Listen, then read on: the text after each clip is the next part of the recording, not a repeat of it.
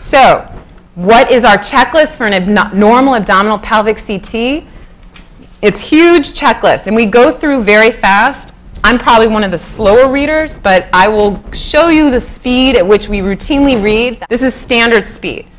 So you basically would go and, let's see if I can do this. Click. I think it's not going to run.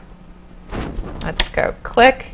Okay. Lung base is clear. Heart, liver, hepatic veins, portal vein, gallbladder normal, pancreas, bilateral adrenal glands, kidneys, and the bowel is normal, IVC patent. And as we get into the pelvis, the uterus, bilateral nexa, bladder, and bones are fine. So that is going to be how we go through. And I'm one of the slower people. You should see like the real true attendings there.